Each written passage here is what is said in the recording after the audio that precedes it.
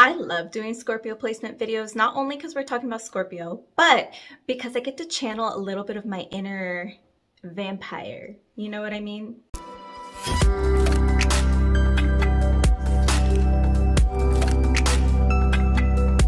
Hola, my beautiful lotus flowers. Welcome back or welcome to my channel. If you're into nerding out on everything astrology, spirituality, and self-transformation, this is the community for you. Today we're talking all about the Scorpio Mars placement, and what this means is at the time you were born, Mars was moving through the constellation of Scorpio. It is not the same as having sun sign in Scorpio. That is completely different. We are going to start off the video with an introduction to Mars in case you're not quite sure what that means in astrology. Then we're going to talk about some of the general primary traits of this placement that might show up, and we're going to finish the video with 2 empowering tips if you have this placement or you know somebody who does. I don't just like to dump all the information on you. I like to try and leave you with some tools for empowerment at the very end, so be sure you stay tuned for that.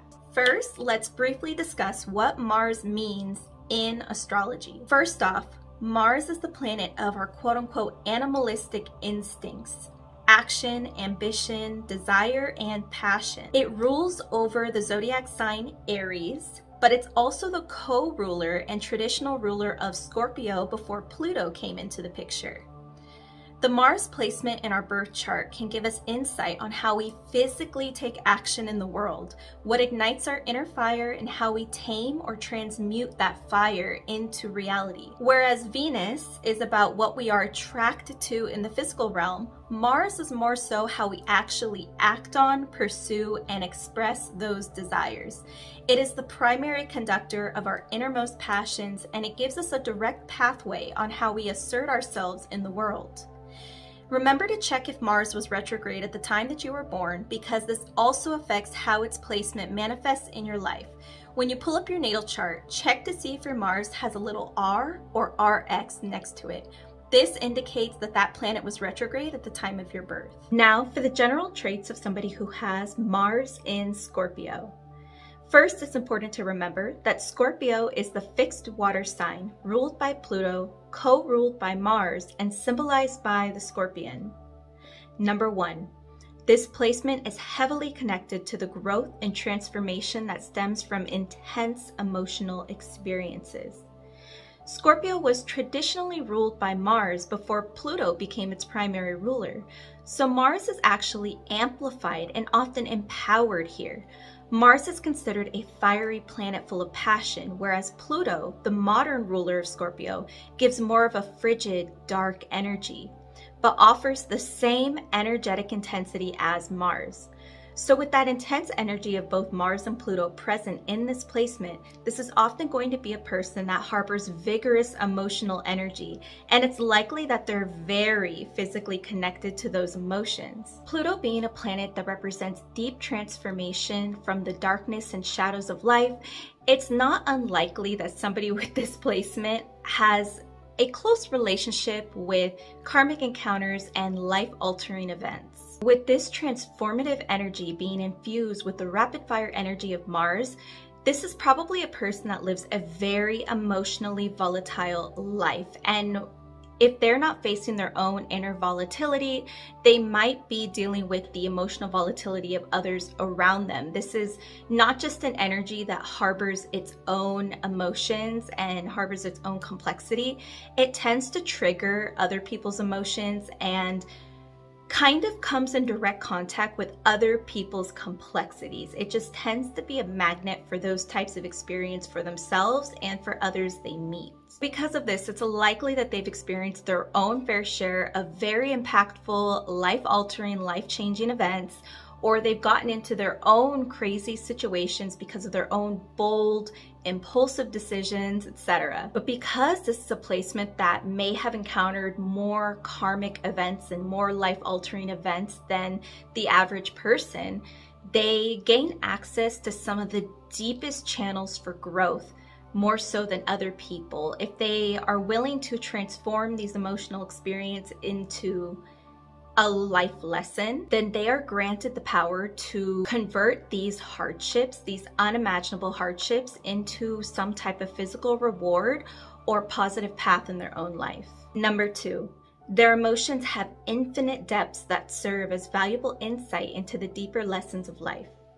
Scorpio is one of the water signs, and the water signs are well known for their connection to emotions and intuition. Having Mars in a water sign means that the person may be very physically in tune with their intuitive feelings, sometimes causing their emotional reactions to be more abrasive and impulsive before they've had the chance to think. What this can also mean is that this person is deeply connected to their own sense of spirituality and creativity. As we discussed in the previous trait, Scorpio Mars has a lot to do with karmic encounters and the transmutation of their intense experiences into something valuable. Oftentimes, this placement will transmute those deep experiences into a spiritual or creative path, not to mention expressing their traumas and experiences creatively or using them for spiritual growth can be a form of healing for themselves as well. For example, this placement has great potential to work in the psychological field or to become some type of spiritual healer.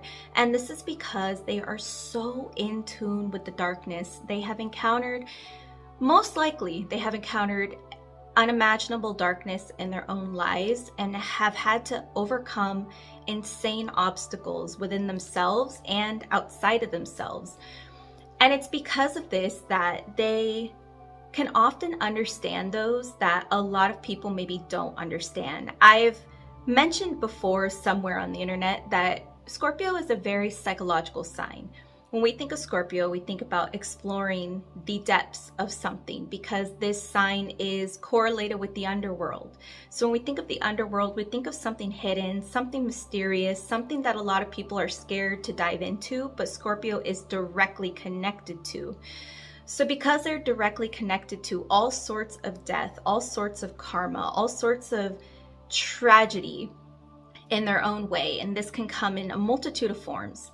Because they're so connected to that, they are not only interested in uncovering and learning from those experiences, whether it's their own or other people's experience, but they're also interested in helping those who harbor a lot of darkness. Even if this person doesn't officially, professionally go into a field like this, if you have this placement or you know someone who does, then you probably are no stranger to the experience of having people easily open up to you. Or maybe it's even like a random stranger that you don't know at all, that you've talked to for the first time, and they decide to just spill their traumas and spill their problems onto you, and you're just kind of like listening and taking it all in. And this can be a pattern for somebody with this placement because they can make for a natural therapist, but people often just pick up on their energy and their aura.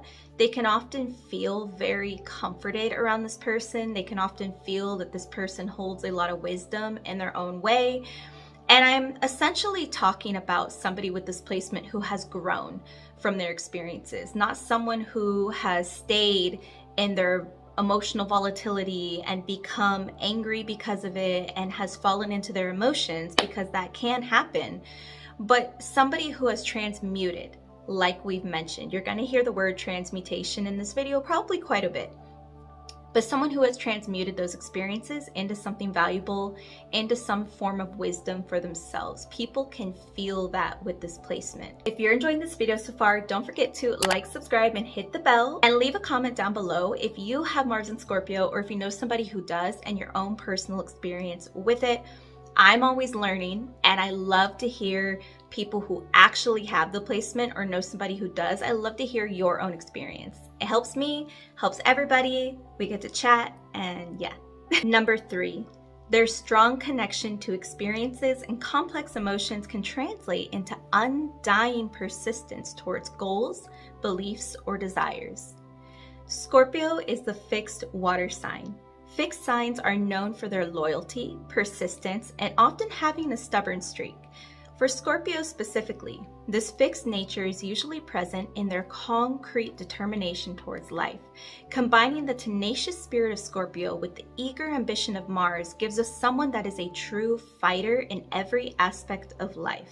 In general, giving up is not really in a Scorpio's vocabulary because they often take pride in their personal ability to overcome any challenge that's thrown at them. And if you know Scorpio or somebody with heavy Scorpio placements, you probably have heard them complaining about a ridiculous obstacle that they had to overcome, but you can tell that in their complaint, they actually are taking a sense of weird pride in the fact that they were able to overcome this challenge, and they were faced with this challenge, yet they didn't crumble like a lot of other people would. So you're just kind of like, I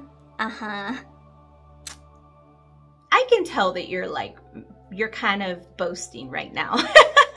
They can boast through complaining, if that makes sense. Scorpio Mars has a very similar energy, and if anything, this energy can sometimes be enhanced. Now, don't get me wrong, a lot of Scorpio placements, Mars Scorpio is included in this.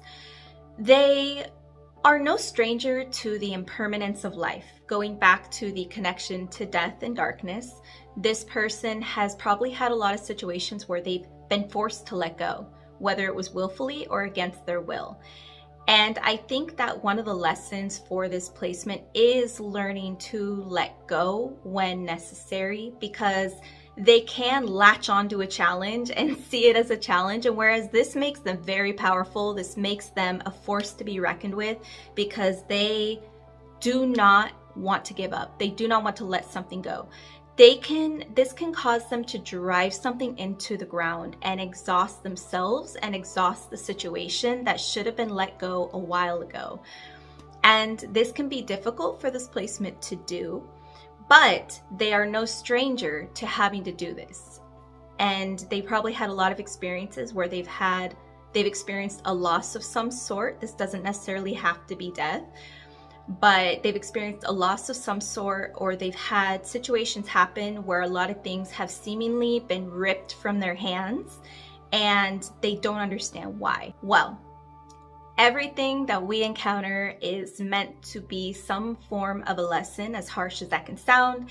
And I think that this placement is challenged to embrace the impermanence of life. And if they have chosen to embrace that impermanence, then this can contribute to the great wisdom they gain in their lifetime and can make them that much more powerful in their lifetime. But with that being said, they are not the type to easily let something go. And we can learn something from this placement when it comes to remaining loyal and determined towards a certain goal, desire, person, situation, etc.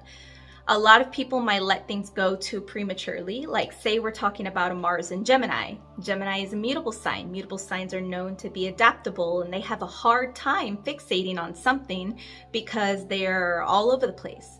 So we can learn something from a Mars in Scorpio, where they have the ability to channel their focus into something and go full throttle, full speed ahead. And oftentimes the things that they attach that determination to are things that are very sentimental to them. This can be a very sentimental placement. I'm sure when we envision Mars in Scorpio, we envision someone very powerful, someone very passionate, but yet kind of a force to be reckoned with, kind of like a cold fire, like a blue flame.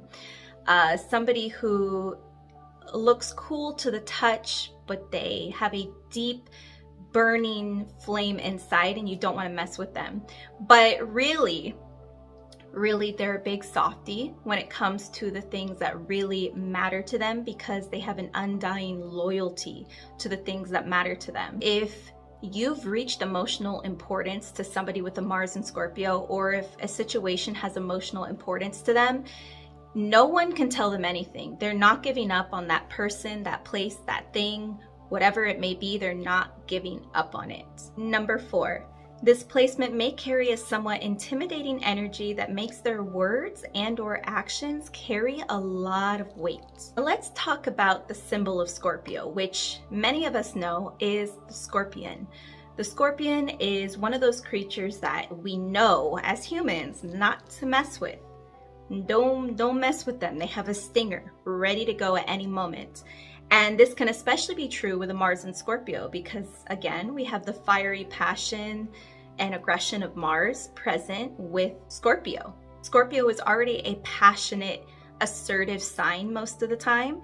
So we have that energy being infused with the energy of Mars. And it can make for somebody who can easily lash out in their own way. Now, since we're talking about this energy connected to a more physical planet, a planet that dictates a lot of our physical movement and how we actually carry ourselves and how we take action, this can definitely showcase itself in somebody who can either have emotional, angry outbursts. This is probably not the person you're going to catch crying, having an emotional crying outburst, like maybe a Mars in Cancer or Mars in Pisces. This is the type of person that even if tears are in their eyes, they're going to fight you. They're ready for a verbal battle. They're ready for a psychological battle. They're ready for it, right? Now, that isn't always the case. This person can also take a very passive-aggressive role, as well as many of the water Mars signs, Pisces, Cancer, Scorpio, they can all be very passive-aggressive. That can be a way that they naturally showcase their distaste with something. But this placement, if somebody is channeling more of the Mars, they might showcase their feelings more outwardly. But if they are more connected to the Plutonian energy, the Scorpionic energy, and this is going to be determined by other placements in their birth chart. But if they're more connected to that Scorpio side, that fire may be contained within, and they're like a silent but deadly combatant. Like they're the type that will plot, or they'll silently move around you, or they'll think in a more strategic way about it. These can both be very equally true for this placement. But with all that being said, whether this placement is an outwardly aggressive person or is a more controlled, composed person, it almost doesn't matter. For some reason, well, whenever we talk about Scorpio, we are thinking about someone quite magnetic. Scorpionic energy is always very magnetic. It always draws attention. People are just so enamored by Scorpio's mystery and darkness and everything that makes a Scorpio what they are. They're an enigma to a lot of people, and therefore a lot of people take interest in them. And so when somebody has heavy Scorpio placements, that's no different. Whether they're seductive to somebody, whether they rub somebody the wrong way, or whether someone is just naturally drawn to that person and wants to get to know them. Whatever form it takes, they are magnetic to people's attention. So what this means is that with that Scorpion energy, with that energy of the stinger, whether this person intends to sting or not, a lot of people may take their actions the wrong way, or they may take their words the wrong way. I've actually known some people with Mars and Scorpio, and they're the type of person that if, say, they give like a pretty normal response to something, like say somebody asks them, oh, do you want to go hang out here on Friday? They go, no. And they don't say it rudely, they just be like, no, thank you. That, even though other people might have said no to hanging out, for some reason, that rubs the person the wrong way. The fact that this person with Mars and Scorpio said no to their invite, for some reason, stands out more than other people's rejections. It stings in a way that the person can't explain. So this person's actions or words heavily impact others around them. And this doesn't just have to do with the Scorpion symbol. This definitely ties into everything we talked about before this trait. But all of it ties in together to make somebody whose presence is impactful, whether they like it or not. And a lot of times this person does not want to be like impactful. They don't want to be the center of attention. They don't want anybody bothering them. But people do still. People still bother them because they just have an issue with things they do, or things they do are very impactful to other people, whether in a positive or negative light. Now for a couple empowering tips for somebody who has Mars in Scorpio. Number 1, ensuring frequent times of deep solitude will greatly enhance this placement's life.